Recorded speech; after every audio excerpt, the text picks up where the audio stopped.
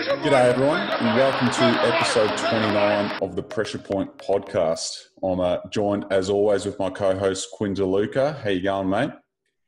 Very good, mate. Very good. We're getting pretty close to being out of lockdown, I reckon, by the looks of all the numbers and stuff. So I'm getting pretty excited, especially leading into finals. Might be able to go to a pub. That's it. Games. Exactly right, mate. It's getting a lot better in Melbourne, which is great. It's exciting times. But more exciting is the episode that we've got today. We've got former St Kilda player Robert Eddy. How you going, mate? Yeah, good. Thanks, Marcus. Going well. Enjoying nice sunny Queensland. I feel for you boys stuck in lockdown there in Victoria, but I was there. I was part of it. So that's him. I was going to say you're up in sunny Queensland at the moment, living a much different life to all of us. That's for sure, aren't you? Yeah, I decided I had a couple of work opportunities up here throughout the middle of the year, and when we went into the second lockdown, I decided to pull the pin and did the 2 weeks quarantine up here, and currently found myself in Noosa at the moment, so I can't complain too much. I was just down the beach this morning, and there's about 600 people because it's like school holidays up here. So okay, yeah, can't complain too much. So to rub it in. Unreal. Can you explain to some of us Victorians that might have forgotten, what's the inside of a pub look like? Yeah, it's actually really quite nice. I've only been to a couple. But, yeah, it's strange because like we were saying earlier, it's, for those who forget, it's almost like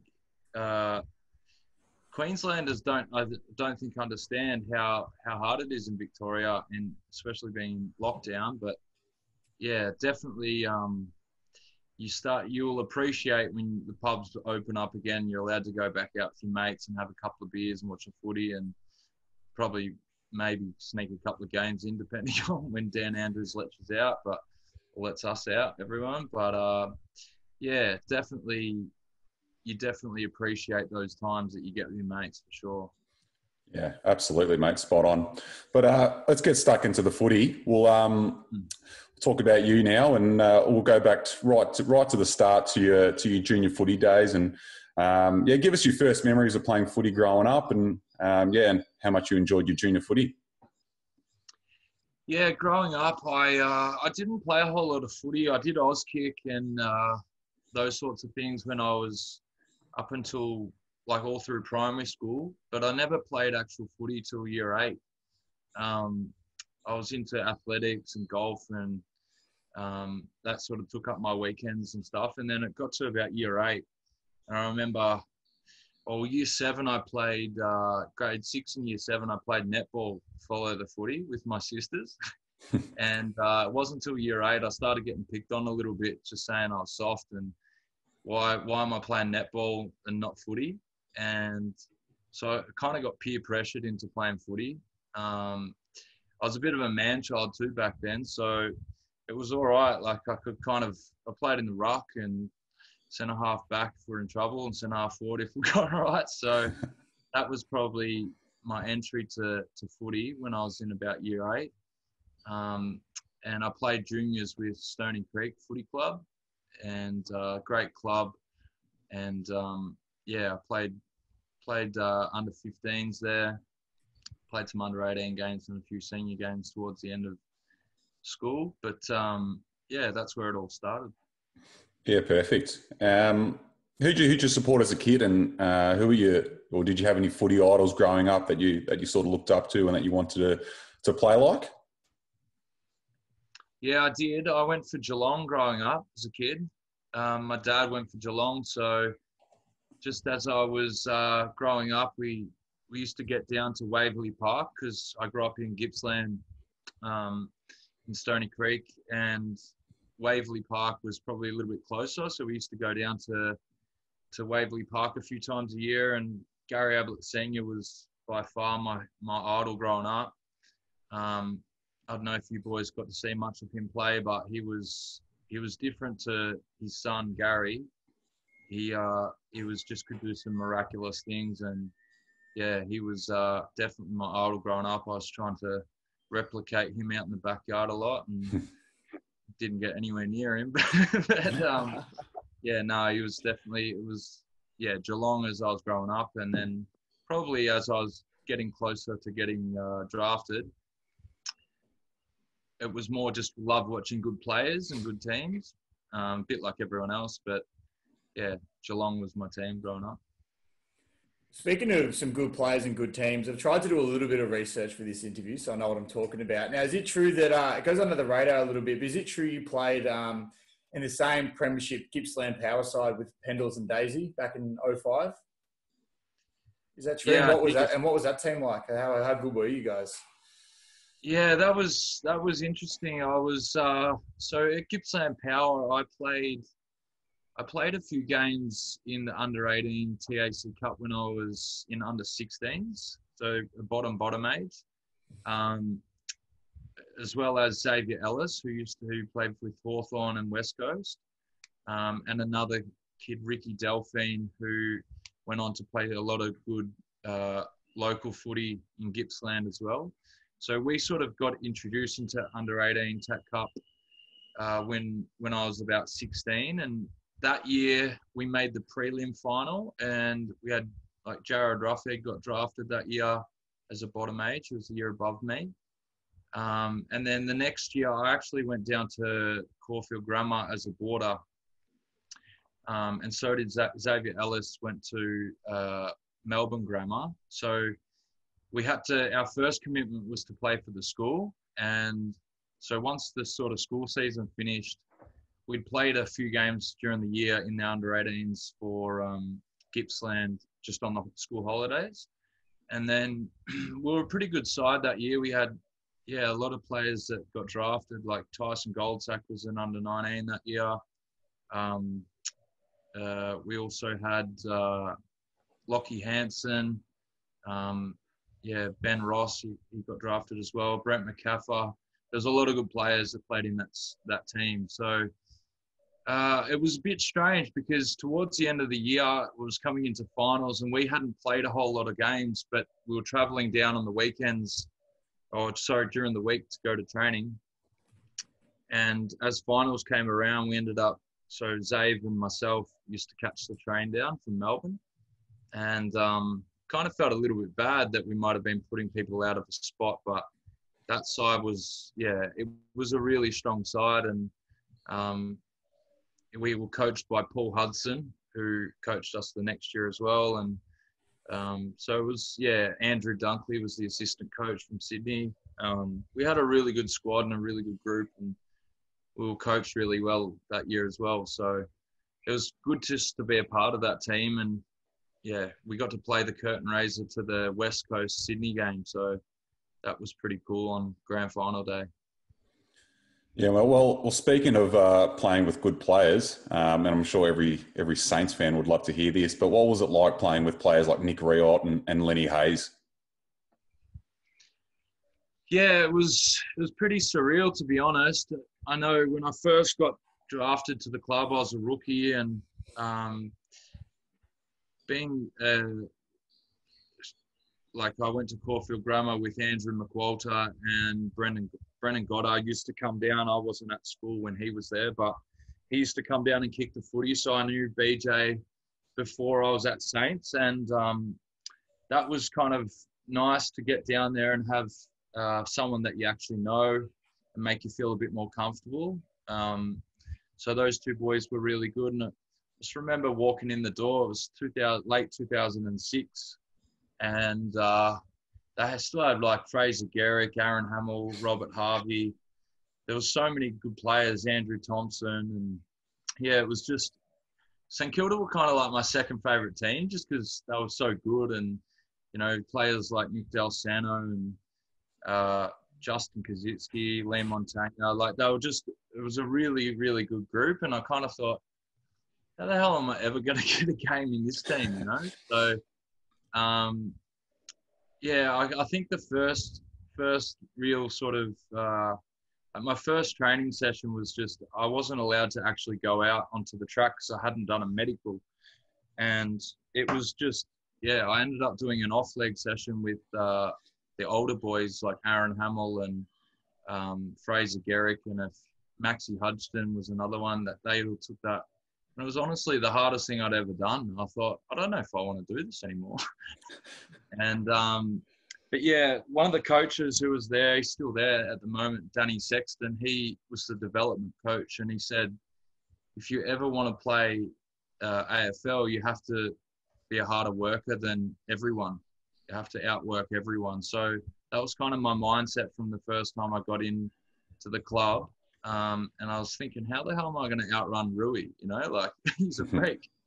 And, but yeah, I modeled my game off Robert Harvey a lot, like his gut running and effort. And yeah, it was amazing to have those guys as leaders around the club. And that sort of, when we had a bit of success in 09 and 10, we didn't win one, but it was off the back of a lot of those leaders and, you know, the good training habits that they put in place. So you modelled your game off some pretty courageous players, as you just said. And I think one thing that's pretty courageous that I heard, is it true you played both grand finals in 2010 with a broken jaw, and then you fractured your arm in midway through the second one and played out the rest of the game? Is that true? And how'd you put up with the pain if it is? Yeah, that's true. I had a few injuries that year. Like in the preseason, I had a hip arthroscope and a screw put through my ankle. And so I was out for most of that preseason, but then I had a knee operation after about round 10 or 12. And I got back into the side, and in round, I think it was round 20, we might have played Kangaroos. And Brent Harvey stood on my hand, and I got snapped my hand in half. So I had to get a plate put in my hand, and I was out for 2 or 3 games. And then Rossi picked me to come back in for the first final against Geelong. And so I had to wear this stupid glove and like had to have a guard over it. And I said, where do I get do they make footy gloves? You know, like I didn't even know. And so they said, no, just go down to Bunnings and get one and cut the fingers off it. So I went down to Bunnings and bought this big glove that was like way too big for my hand, but had to fit the guard underneath. So that was for the first final. And then the year before in 09, I got dropped for the prelim. So when we got into the prelim in 2010, I kind of thought, well, I don't want to make the same mistake of, you know, not being hard enough. And I got on the ground at about the 10-minute mark. And I thought, you know, I'm just going to bump into someone as hard as I can. So the first player I see, you know. And it was Daniel Cross. He was not even that big. He was a good runner. He's not that big upper body. But just as I went to bump him, he turned and he flushed me with his shoulder right on my jaw. And I thought I actually just broke my tooth because my tooth popped out. I thought, fuck. So I put it back in and bit down on it for the rest of the game. And halfway through the third quarter, the dentist come down and had a look at it. He's like, oh, no, you've broken your jaw straight in half. It's like all loose. So I had an operation the next day, and they put like a titanium plate and took the tooth out. So I didn't have the best preparation for that grand final, really. And then, yeah, we played the draw, the famous draw, and I didn't play very well that game either, but Rossi gave me another chance to play the next week. And, yeah, that was when I played on Nick Maxwell in the first final, and he kept rolling off on me. He was playing half back and I was playing half forward. So Ross just said, as soon as you get on the ground, I just want you to get into him and like just be a pest to him. So I did. And he was like, what are you doing, mate? I kept hitting him in the arm and pinching him. He's like, what are you doing? Piss off. Anyway, halfway through it was probably the 25-minute mark of the first quarter. I was chasing Harry O'Brien out of the back 50, and me and Nick locked eyes from about 25 metres away. And I thought, we're not coming back a third week. I'm just going to knock him out. So I just jumped off the ground, went like that. But I've missed him, and like you can see the scar there now. I've still got the plate in there. Just got him flush with that. But yeah, we actually had a couple of players get injured early in that game, and so I kind of had to keep playing. Just had to jab it full local anaesthetic and put a splint on it and back out there. Yeah, that is incredible. Yeah. But I'll lead on to the next one. Like, run us through that experience of playing in an AFL grand final. I mean, like the build up to it, the parade, the crowd noise, and obviously, you know, playing in a draw as well. Just run us through that, all the emotion that sort of goes into to a grand final week and obviously grand final day. Yeah, well, it's obviously it's a bit of a different week because you have a lot of things on that you don't normally have. Like, for example, leading into a normal, like a home and away game is actually, it's kind of a little bit different again, because finals goes up another notch of intensity. So I guess you have that to deal with. And then you also have, you know, getting tickets for your family.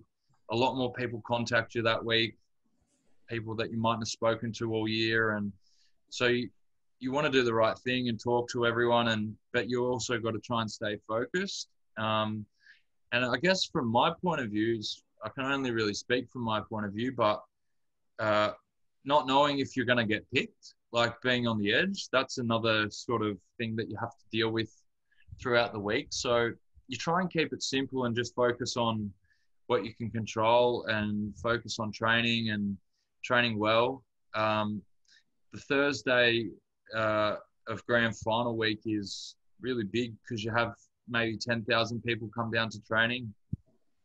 So it's a really good atmosphere. It's a really good vibe. And then that's followed by the grand final parade the next day, which is, it's amazing grand final parade. You know, you've got 200,000 people or whatever throughout the city, and, you know, you're sitting up there like a celebrity in a back of a Hilux.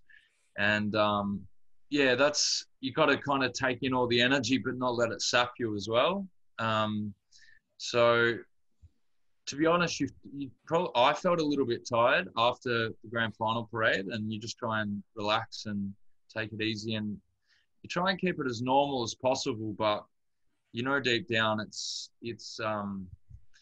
not as normal. And I think, yeah, you sort of come ready just to basically die that day. You know, you're ready to just give everything and leave it all out there. So it was obviously an interesting result when it was a draw, and that realization sets in that you've got to come back. I think it's more just you don't want to have to go through training for another week.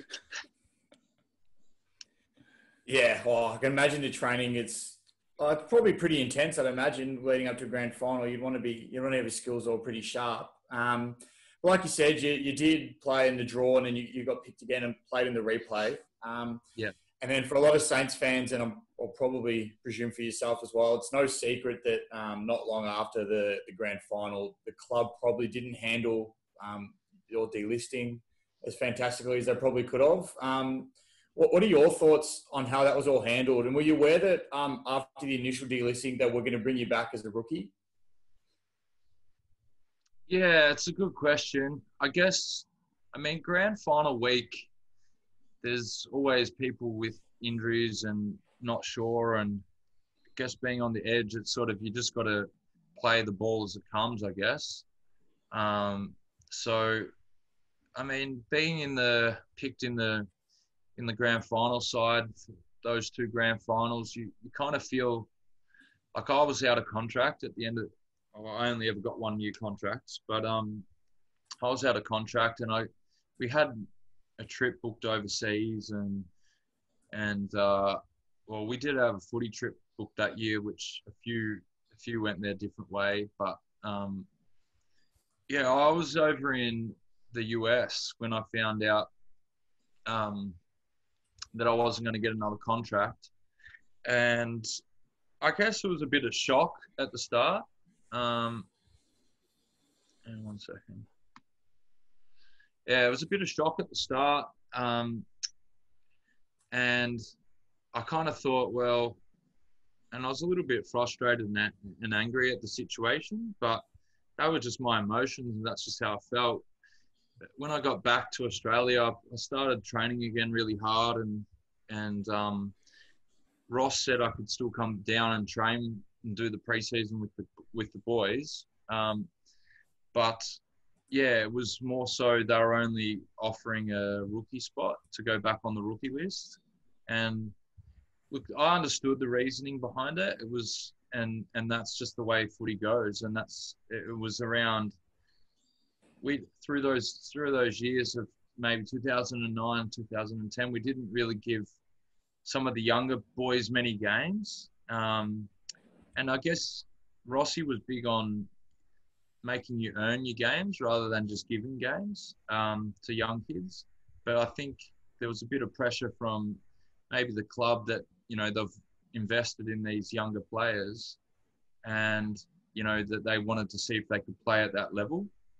So, look, when I got back, there was an opportunity to possibly go to GWS. They weren't in the competition yet, but I really thought about going there, and that didn't work out on rookie day. So I ended up staying with St Kilda, back on the rookie list, and yeah, I was really determined to sort of prove that I could go to the next level, but I had a couple more injuries that next year, and it didn't help.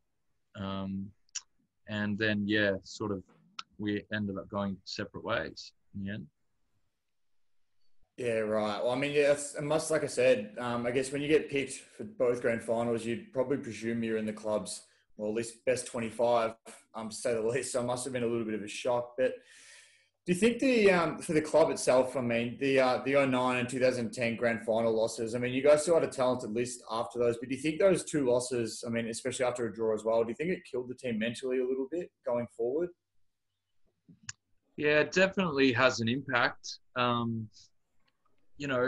Getting so close to the Holy Grail and then having to front up and do it all again at, day one of preseason it's definitely takes a toll. And I think probably 09, I mean, I got dropped for that grand final as well. I was played in the prelim, but then got dropped. But I think mentally it definitely takes a toll on you and the group. And I think every other team is always improving as well every year. So, I guess we got to probably our peak in maybe 09 and 10. And then, the likes of Collingwood and Geelong and Hawthorn and all those teams started rebuilding and coming back up at us again. So I definitely think that, and look, we also moved from Moorabbin down to Seaford. And I think that our off-field camaraderie was maybe inhibited a bit there because we couldn't go out for as many lunches and dinners and stuff during the day, or even just catching up as a little group here and there like we could when we were at Moorabbin. And I know it's probably something small like that, but that's where you get the trust on the field, is having the trust off the field, and that trust that builds over time of hanging out with each other. So I think that edge maybe just is what was the difference in why we sort of dropped away in 2011 and then so on. I think this is maybe the first time they've made finals since then. You spoke. Well, you spoke about your mates at the club. Who were your best mates at the Saints, and do you still keep in touch with a lot of the boys from those days? Yeah, I do. We were a really, really close group through, whenever you have success as a team, I think that you are, even though we didn't win the grand final, I think that you definitely have those bonds and connections for life. And, back in 09 and 10, I remember like Nick Rewalt would say before we go out, he'd almost say, he'd look around and and there wasn't one person that we didn't like, which is really strange in a footy team because there's always some that you don't hang out with. But we could literally hang out one-on-one with every single player in that team, and that was what gave us that extra bit of trust and sort of camaraderie out on the field. I sort of, like, one of my best mates is Zach Dawson. I keep in touch with him regularly. David Armitage, Jack Stephen, Jaron Geary. They were a lot of the boys that were my age. And I still keep in touch with, like, Lee Montagna, Nick Dalsano, Rui, a few other boys, Snides, Jimmy Gwilt, Gilbo. Like, we're all pretty close, and I still sort of keep in touch with the boys where I can. Yeah. That's awesome. It's good to see that you guys are. Yeah, I was going to say, it's good to see you guys are still keeping contact. All that's pretty easy, I guess. Especially, it's been, nearly 10 years now since, I guess, those grand final days. So it's pretty good that you guys have kept all close. But what was Ross Lyon like amongst the playing group? Was he from the outside? It certainly seemed like he had a few favourites with players. I know famously, your mate Zach Dawson was known to be pretty close with him. Did he have favourites, or was it pretty much mutual love all around? Yeah, I think like any coach, you probably got your favourites. I think because Zach went to Fremantle at the same time Ross went there, and then obviously he got Zach across from Hawthorn. Zach probably seemed like a bit of a love child to Rossi, but there was a funny comment made, I think this year when they did an interview. Ross goes, I could have taken Dalsano, Montagna, Rewald, Goddard.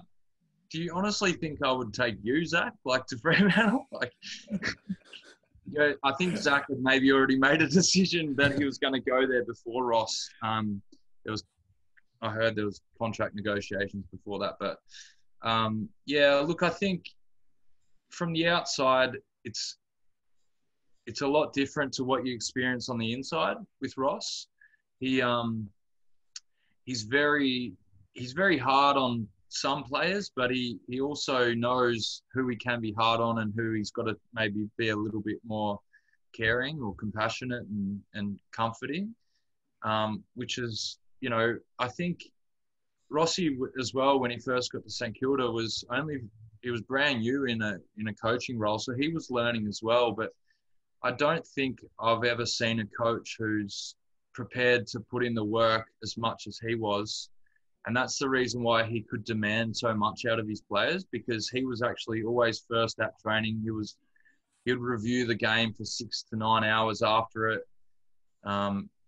There's a story about Rossi. One game, he just couldn't sleep after it and decided to go down to the club to start reviewing the game. But they had the gates were shut. So Rossi just jumped the gates and ended up getting in and unlocked the doors and got in. And he was doing a review from 3 a.m. or something. So, yeah, I think that he was a footy nut. He loved the game and he loved getting better. And I think that as hard as he was in some situations, and yeah, maybe he might look back and say, oh, he was maybe a bit too hard, but I don't think so, because he actually demanded and got results out of players, and he always made you better. So that was my personal experience. I know some people say, that it was his fault that I got delisted, but then again, he chose me and picked me in a team that was really, really good, and he put his trust in me. And I was actually the youngest player in that group. So I didn't feel, I feel like Rossi, he will, he was very loyal and very good. He had his favourites. He loved the older boys. I think it was a bit of a joke going around that he loved Lenny so much, but that Lenny was probably his golden child. Lenny didn't do much wrong either. So who didn't love Lenny, honestly? Yeah, Lenny was amazing. He was on and off the field as well. He was such a strong leader, and he was amazing on the field. Like, he would do some things on the field that you wouldn't realise as a spectator of how big and important moments they were in games. He'd lay a massive tackle when just you felt like you needed something else out there on the ground. So, yeah, it was definitely probably not a bad favourite to pick, Rossi. Yeah, well, with Rossi, he's obviously he's known for his quirkiness. And is there any spray or anything from Ross that sort of lives in the memory and stands out, or something that you'd tell when you all catch up as a group, and something famous that Ross has delivered to the group or to yourself? Yeah, I actually, if you ever speak to Nick D'Alsano, he's the best person to ask. He used to impersonate Rossi. There was one time, so we used to have before a meeting, we'd get in there, and Rossi used to have a thing that if you, let's say the meeting was at 9 o'clock, and if you got there at 9 and 1 second, the door would shut and you're not allowed in, and you have to follow up with your line coach to find out what happened in the meeting. So we used to get there super early, It was if you're not 10 minutes early, you're late. So we used to get in there just because no one wanted to be late. And the coaches wouldn't be in there. So we'd get on the laptop and we'd put up funny stuff on YouTube and that. And I remember, I think it was Dal must have got up the front and was impersonating Rossi, like this or something. I can't remember. He was doing his famous little walk, and we were all laughing, and Rossi walked in, and Dal just kept going. He didn't know that Rossi had walked into the room. But, how long have you got if you want to go on sprays? He would have sprayed me every game probably. But there's one, maybe the one from the grand final is pretty funny. So when I broke my arm, I had to go back down to the race at quarter time, and I had a local anaesthetic, and we put the kettle on. And grand final day, put the kettle on and had to pour the hot water into the basin and get this plastic guard for my arm. So I was just thinking, can we hurry up and get back out there? So we quickly did it, wrapped it up. It was one of the physios and the club doctor, and I got back up to the ground, and Rossi goes, yeah, Rossi's on the phone for you. So I grabbed the phone, and he goes, can you catch? And I said, yeah, I think so. And he goes, well, can you tackle? And I said, I think so. And he goes, well, can you fucking run? And I go, yeah, I can run. And he goes, get back down the race and tell me if you can fucking catch or tackle. He just hangs the phone. And everyone's going, what did he say? What did he say? And I said, I've got to get back down the race and see if I can catch and tackle. So we went back down to the car park, and I had footies getting thrown to me from the doctor, and then I'd throw one to the doctor and he'd run at me, and it was pretty full on. But I copped a few other sprays, for not tackling. Mainly it was not tackling. So yeah, pretty funny. Like you just said, you were clearly on the end of a few Ross Lyon sprays, but famously Ross Lyon did find himself on the end of a spray from yourself on Twitter a few years back. Was that up? Yeah, I was waiting to bring that one up. Was that just all a bit of fun and games? And have you spoken to Ross since then? Because it famously blew up a little bit after that. That's the media for you. Yeah. We get the truth here on Pressure Point. No fake news here, so we're asking the source. Yeah, I'll tell you the truth. What happened? So I think they might have been 7-0 at Freo, and I was talking I'm good mates with Dorse, obviously, and Michael Barlow from Freo. He's a good mate, and Rossi dropped Dorse and Mickey Barlow, and I think Mick might have had 40 in the waffle that week before. And he was just sort of playing some younger players.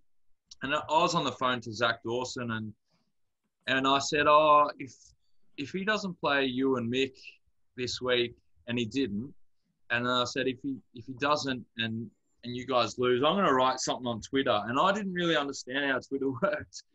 And so I might have had a couple of reds. And, yeah, Freo lost. So they're 8 and zip and 8, sorry.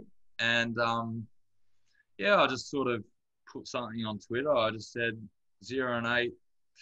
And I think at the time I felt like maybe that, you know, they were getting a bit of a rough end of the stick on selection like I might have the year before. So I think it was probably a lot of my own emotion coming out rather than actually that. But, yeah, I put something out and I said, at least my job's safe. I didn't know Rossi just signed a 5-year deal either.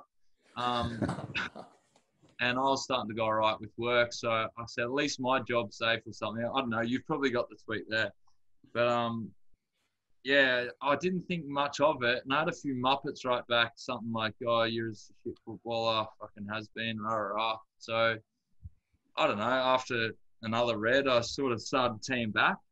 I said, how many games have you played? And all this stuff. Like one of those dickheads. So, yeah. And then I didn't realise everyone could see all your conversation. And I had a few blokes text me, wow, like having a go on Twitter. And I don't even set my Twitter account up. I don't know how I got so many followers back then. I forgot the logins now. So I've started a new one. I got 1 follower. Yeah, it got back to Rossi in Perth. And I was real nervous because obviously I was still a bit fearful of Rossi at the time. And Dorse goes, oh, the Perth, it's hit the papers over here as well. So I reached out to Rossi and I apologised and I just said, oh, fake news again, you know. I just told him that, yeah, I didn't understand how Twitter worked and we'll catch up for a beer at the end of the year. So we had a beer at the end of the year and, yeah, it's all good. I get on real well with Rossi now. It's no bad blood. He's good. Yeah. Love it. No, it's a ripping story. I love that one. So I'm sure all the listeners will love that. But yeah, mate, that is all we've got time for today. That was a really, really great chat. We really appreciate you coming on. It's been good. We've learned a lot. There's been a lot of great stories, and I'm sure the listeners are going to love that. So really appreciate you coming on, mate, and really do appreciate your time. No worries, boys. Thanks for having me. Pressure point! Pressure point! Pressure point!